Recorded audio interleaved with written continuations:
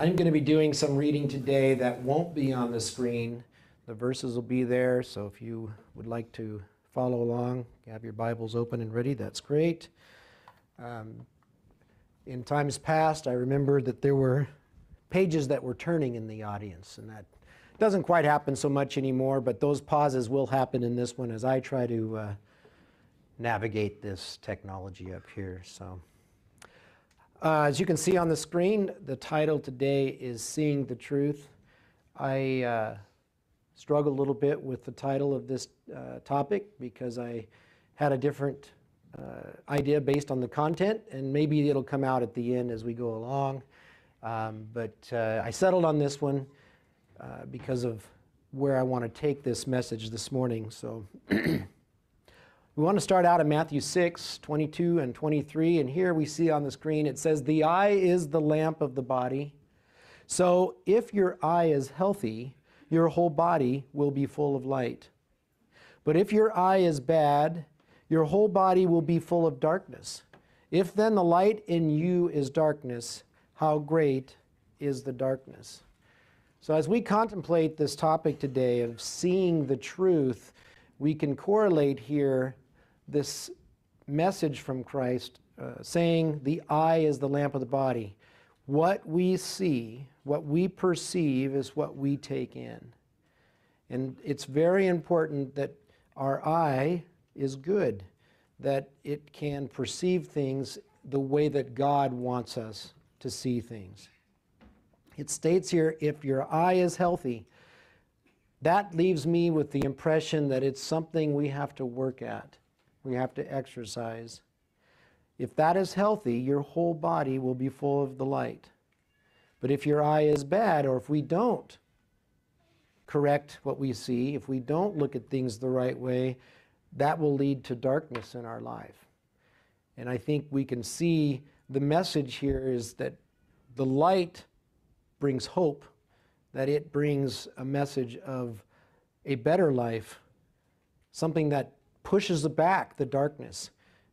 If any of you have stumbled around in the dark, it's never fun, is it? It's a difficult thing to be in. At night I'll get up, use the restroom, and I try not to turn on all the lights. Fortunately, I've done it so many times, I kind of know where I'm going, but occasionally it's the, I stubbed my toe on the door or on the cabinet. And so we have light so we can see, and here we can understand that this light that God is providing, we need to understand it and bring it into us. In 2 Corinthians 4, 1 through 6, turn there. And I am reading out of the ESV today. Therefore, verse 1 of chapter 4 in 2 Corinthians, "Therefore I have this ministry by the mercy of God, we do not lose heart. But we have renounced disgraceful, underhanded ways.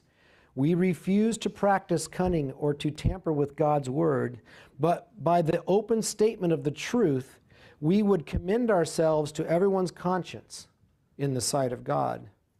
And even if our gospel is veiled, it is veiled to those who are perishing.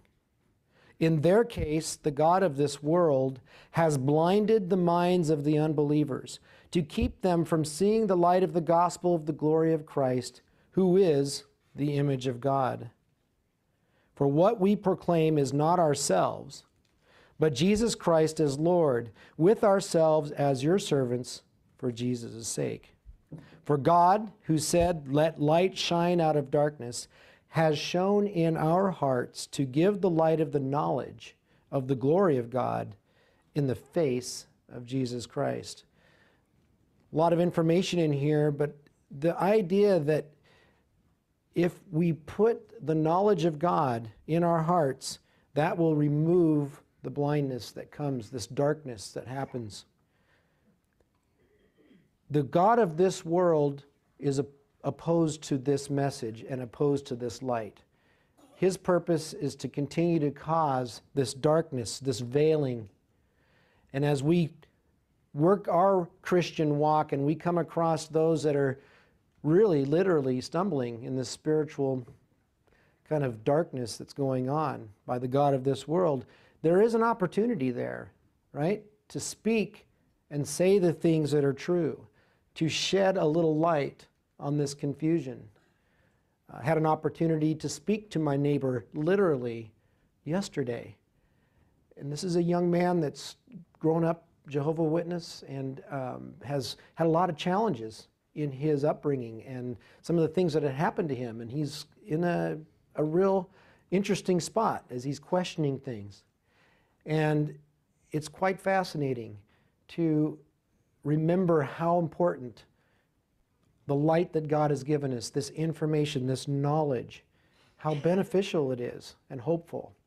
Be able to share that with someone brings out a lot of joy, and you want to help so desperately. The key really is to not get overexcited, to recognize that everything takes its course. And the hope is that little messages and seeds and things that have been said will bring more discussion. But God says in verse 6, "Let light shine out of darkness, has shone in our hearts to give the light of the knowledge of the glory of God in the face of Jesus." And that did come up a little bit in the adult class this morning. This idea that the message that God gave, this hope through His Son, through His death, burial, and resurrection, is that light that came into this world. Now, I want us to look at this just as a simple statement out of this reading. The God of this world equals blinding. This is what Satan is about, is to bring us or keep us in this darkness, this place where we can't see, where we can't do the right thing. So it's always there. It's pervasive. The darkness is around us. Our purpose in trying to speak this is to help enlighten, to bring truth. And then we can see that in this text, God equals, and this is not an all-encompassing statement, but God equals giving light through His Son, Jesus, His anointed. And this message that we have seen throughout the Old and New Testament bears truth. What Jesus brought to this world and the way He conducted Himself and the way He interacted with His own brothers and sisters of His native country, and of course speaking to the whole world, was to try to push back this darkness, this blindness that's coming through the God of this world. Jeremiah 5:19 through 29.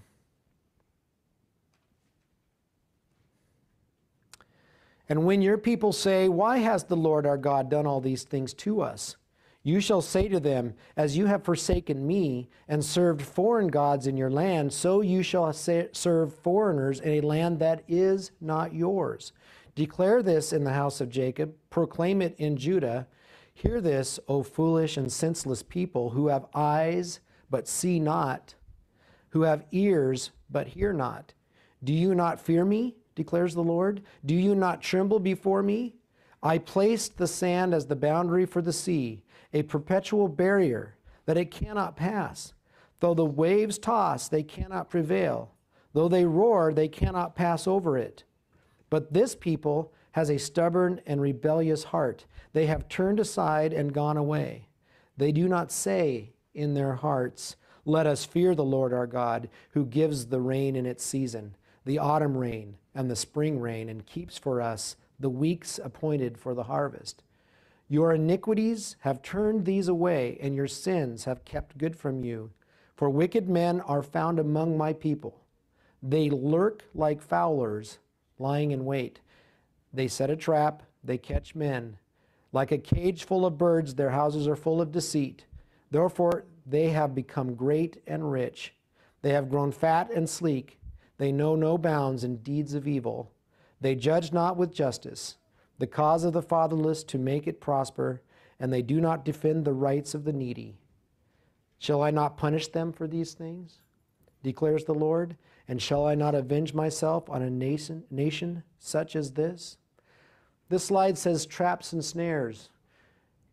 What was going on with God's people was that they were moving away from Him. They were following for other gods, other nations and what they believed, and they weren't staying true to the Lord their God. And the messaging that He had given them was so specific. the laws that he gave on how they were to conduct themselves and to speak to those nations as an example of God's people. But here we see in verse 21, hear this, O foolish and senseless people, who have eyes but see not. They did know who God was, but they weren't perceiving it and keeping it in a way that kept them on the path. Who have ears but hear not. They could hear that message, they could see it being repeated in their rites and rituals, in their customs, in their very existence as a kingdom. But yet it wasn't affecting their heart. And this really speaks back to that opening slide. This idea of letting the light in is to change our heart. It's to push away the darkness that we know is there and bring God's truth in. I place the sand as the boundary for the sea, a perpetual barrier that it cannot pass. Though the waves toss, they cannot prevail. Though they roar, they cannot pass over. But this people has a stubborn and rebellious heart. We have to be careful and understand when God makes these statements of truth that we bring them in and apply them properly in our lives. There are traps and snares and things that are happening that if we aren't careful, just like God's chosen people, we can fall for. In Romans chapter 11, 7 through 10, Paul writes to this, "What then? Israel failed to obtain what it was seeking. The elect obtained it, but the rest were hardened. As it is written, God gave them a spirit of stupor, eyes that would not see and ears that would not hear, down to this very day." And David says, "Let their table become a snare and a trap, a stumbling block and a retribution for them. Let their eyes be darkened so that they cannot see, and bend their backs forever." The whole challenge of mankind is to try and find God, but there is so many other messages, so many other pieces of information that are given, and distractions, traps and snares. And it was happening to God's very own chosen people. And here we see that it's being dealt with the apostles. And Paul here is writing about it, looking at his brothers and sisters in faith and recognizing that they're hardened. They're not looking and seeking that truth. 2 Timothy 2, 24 through 26, Paul writes here to Timothy, "And the Lord's servant must not strive, but be gentle to all, apt to teach, forbearing, in meekness, correcting them that oppose themselves, if peradventure God may give them repentance unto the knowledge of truth, and they may come to their senses and escape from the snare of the devil, after being captured by him to do his will." Great advice for all of us that are trying to keep God in the forefront of our minds. There's actionable items here. The Lord's servant must not strive, but be gentle to all, apt to teach, forbearing, in meekness correcting them that oppose themselves. This takes some courage, right? When you're speaking to people and they're telling you things and you're trying to understand exactly what they're saying, right? Okay, there's this kind of over-encompassing the statement, God is good and I depend on him. And then you start trying to inject something. Okay, so how does that work with this scripture? How do you apply this? And maybe there's other things that are said in the conversation, and then you try to inject some things that would help bring more light to that discussion. But it's a tricky challenge because you want to have that open mind at that moment, but it can be closed. The blindness can hit so quickly. But we are called to say the things that are true and to take that opportunity, but doing it here with what? Gentleness, meekness. These are critical attitudes to have when we speak to people. And to share this knowledge takes that environment so that they can hear it. And that's the advice given here. Luke 6, 39 through 42.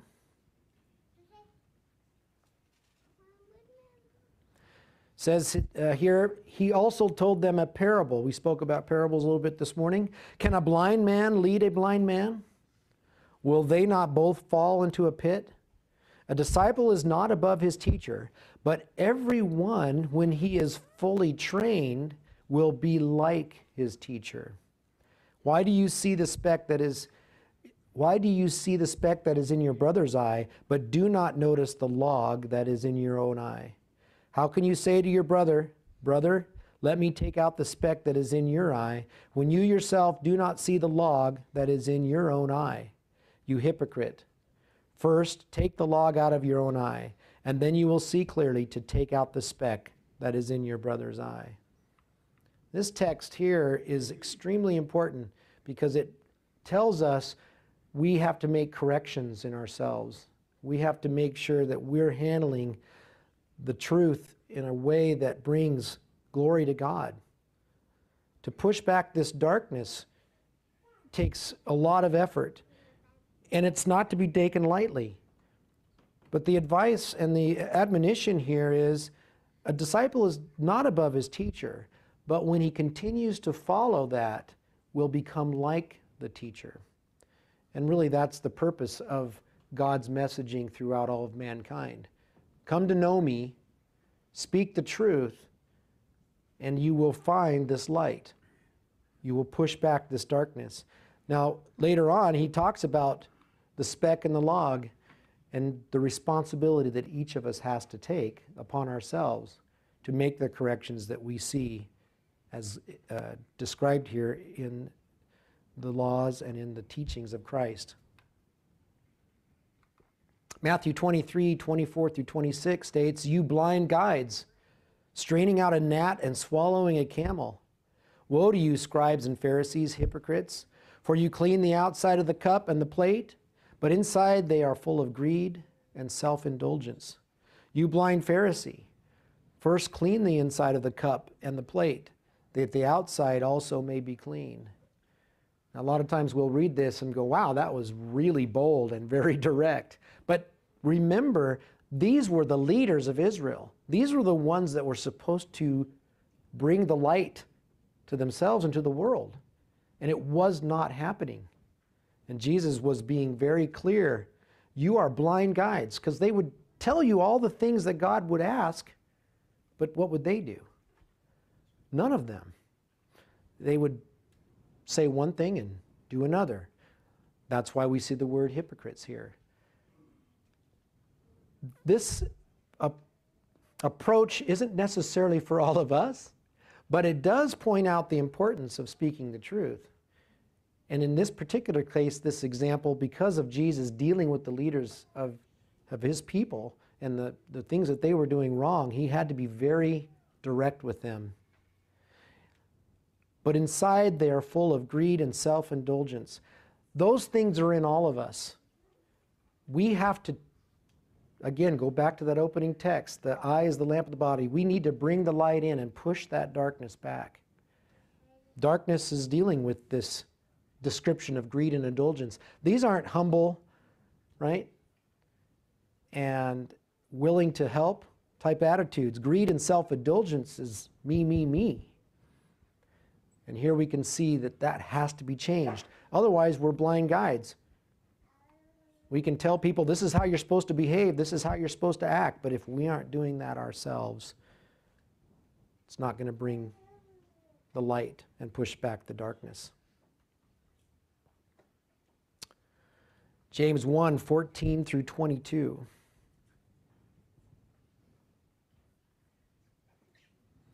Here you see it reads in verse 14 of James 1, but each person is tempted when he is lured and enticed by his own desire.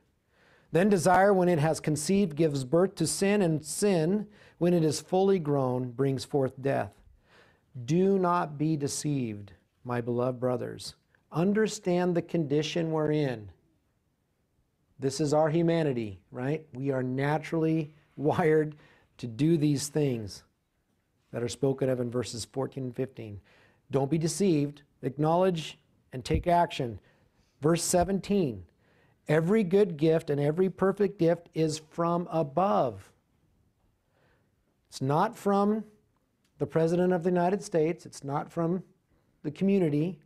All of these things that are perfect and good are coming down from the Father of lights, with whom there is no variation or shadow due to change. Of his own will he brought us forth by the word of truth, that we should be a kind of first fruits of his creatures. Self-deception is a very prevalent problem. We hear a lot of things happening in this world. They call it misinformation, they call it whatever. It's all deception when it doesn't speak to the truth of what God intends to do. The God of this world is about pervasive darkness, confusion, to make it hard. And it's up to each of us to bring that light into our lives and exemplify that. And if we can remember where that comes from, it comes from God. He's the Father of lights. It's him that brings that light into this world. All of us have the challenge. All of us have the potential for the sin and the things that happen to us that are natural. We can overcome that if we can make this change by exercising our understanding and remembering what God has said. Keep this light in your heart. Keep this truth in the ways that we think, in the ways that we do things. This will be this first fruits of his creatures. This effort that we make really stands out to the world. It's what happens when the light is shown in a very dark space, right? It's actually quite a bit brighter, and a lot of times it hurts people's eyes and they don't want to look at it. But we have to understand that God's truth pushes back on this darkness. It's very important. Further on in Romans chapter 11, verse 25, lest you be wise in your own sight. We spoke about this morning, right? The idea that we can reason in ourselves and say, oh, I know what's right, I know what. We have to reason, but the reasoning is centered around God and what he is saying, not what we're saying. Lest you be wise in your own sight. I do not want you to be unaware of this mystery, brothers. A partial hardening has come upon Israel until the fullness of the Gentiles has come in. This changing of law, changing the way that mankind came to God from having to become part of the nation of Israel to the church age, really is speaking to this fullness of the Gentiles. God opens up, changes the way things work so that mankind can look at the way he is bringing about his kingdom to the whole world.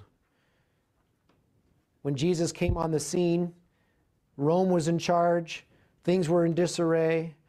The nation of Israel, as he spoke to it earlier, there were Pharisees and Sadducees trying to keep things going, but they were way off the mark. They hadn't done what God had told them. Once Jesus spoke about the new covenant and he got his apostles marching out and spreading the gospel, these things changed. We're grateful for this because it's very difficult to keeping sacrifices, the things that were set up by the nation of Israel.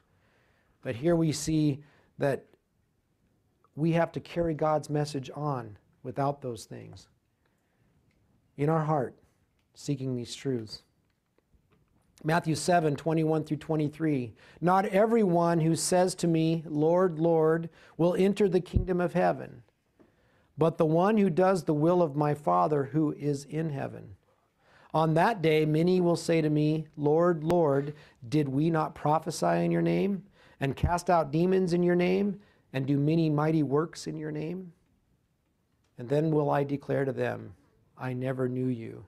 Depart from me, you workers of lawlessness. Not everyone who says to me, Lord, Lord. Do we say, Lord, Lord? Yes, we do, don't we? That is our acknowledgement of his power and his authority. So who does this apply to? Potentially to me and every one of us sitting here. It's incumbent upon us to continue to bring God's truth into our light, into our hearts, and to carry this message on. Not to be overconfident in the sense of wisdom and our own thinking, but remembering the proper order of how God has set things up. We hear a lot of things being said today about what is going to happen, how things are going to work out. There's an election coming up here in 2 weeks. Promises are being made, things are being said. And unfortunately, many, many people are following the blind. And it's a difficult thing to see, but it is the reality that we're in. So all the more that we want to hang on to these truths and recognize where we fit in God's plans. I don't want to be at that judgment and hear these words, I never knew you. Puts a real important aspect of keeping our eyes, keeping our vision, keeping clarity on what God is doing. Luke 4, 17 through 19.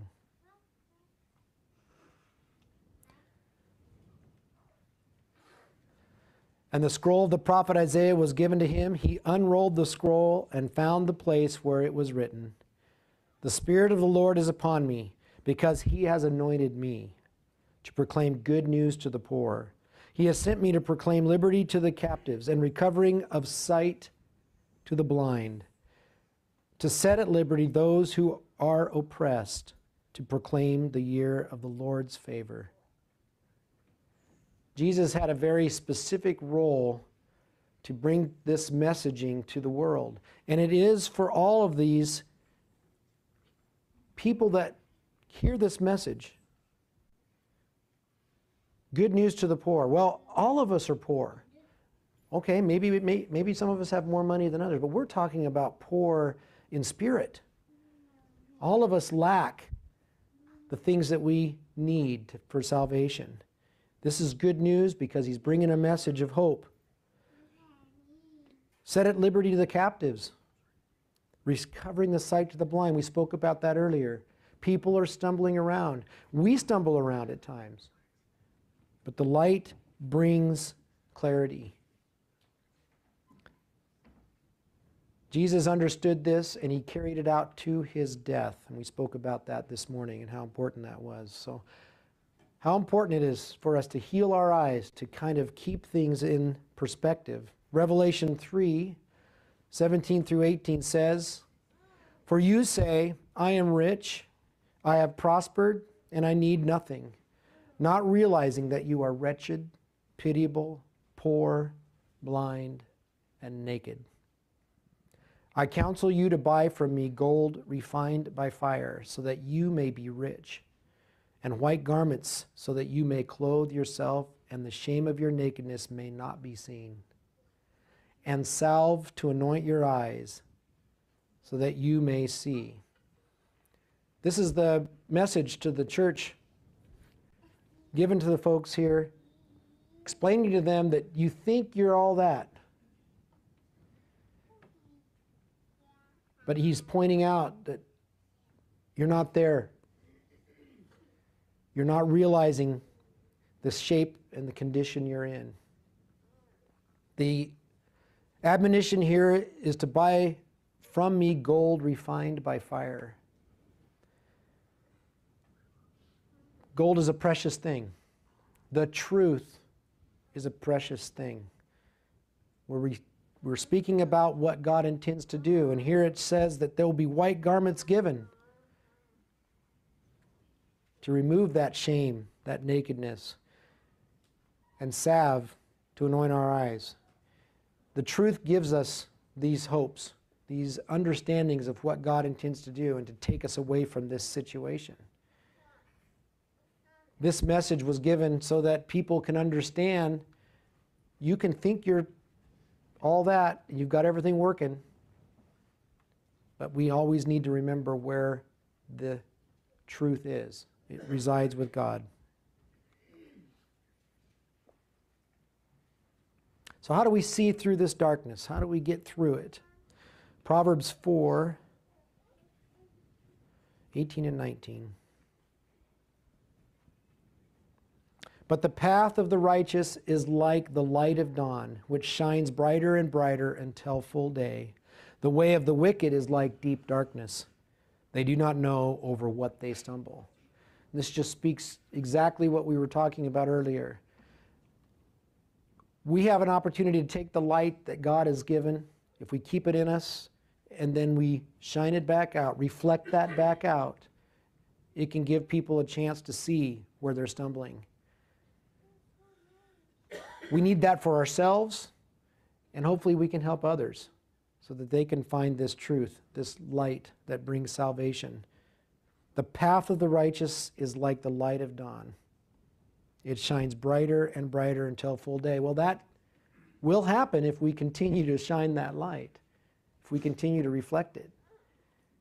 If we change and become wicked, what happens? The darkness comes back. David wrote in Psalms 119, verses 17 and 18, "Deal bountifully with your servant, that I may live and keep your word. Open my eyes, that I may behold wondrous things out of your law."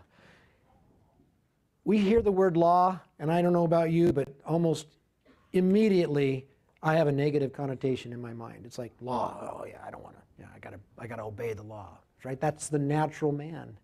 But here we can see what David is saying is, no, open my eyes that I can behold wondrous things out of your law.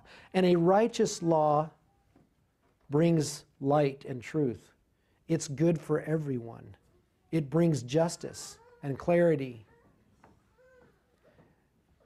David says, "Deal bountifully with your servant, that I may live and keep your word."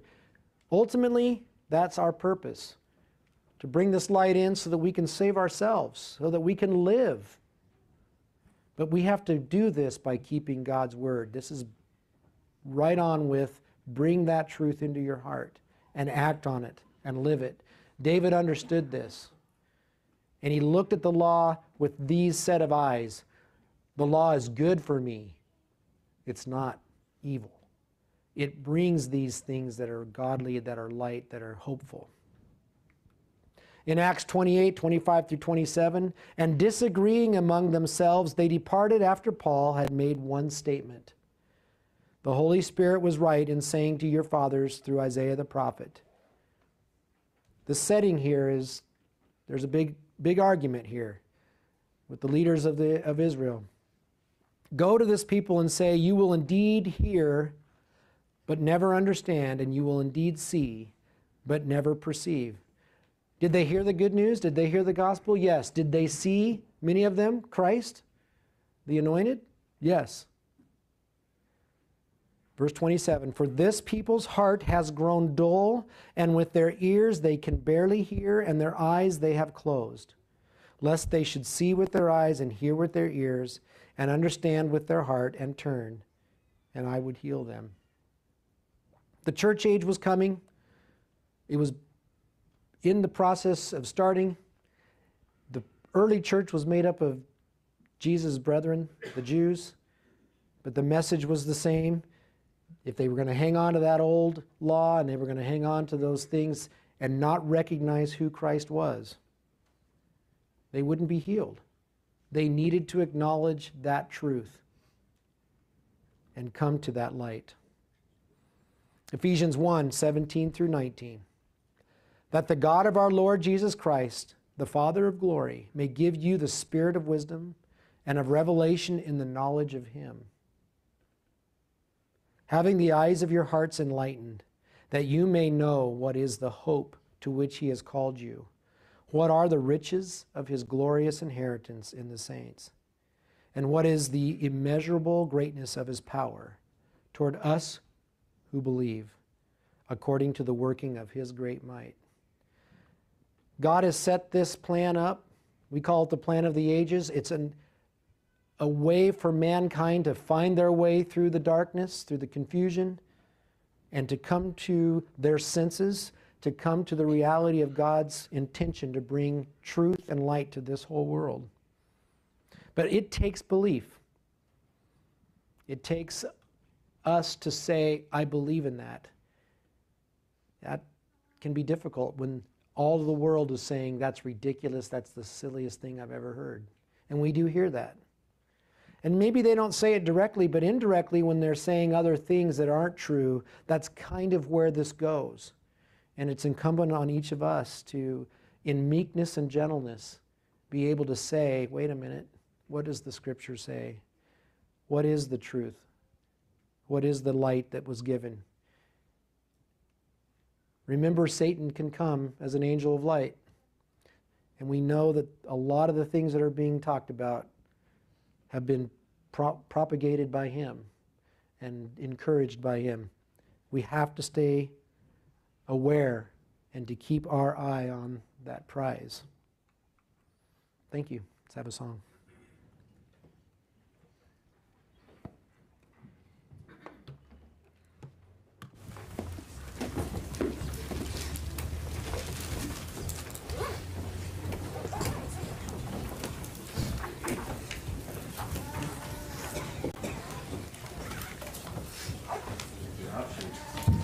Let's conclude with number 69.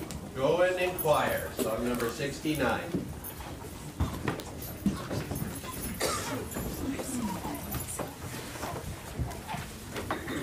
Stand as we sing.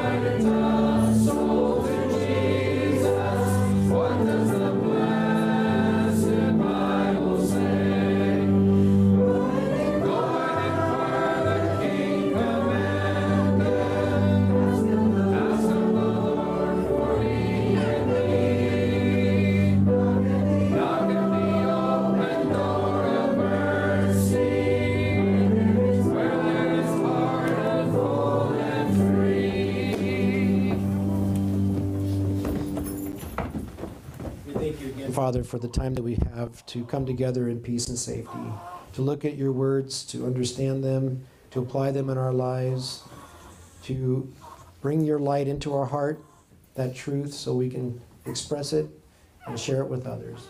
Continue to guide us from day to day. Help us to remember all those that have come before us. We're grateful for the times that we've had to always have to be together in this time. Be with the brethren wherever they are gathered in your name. Continue to guide us until your Son's return. May that day come soon. In Jesus' name.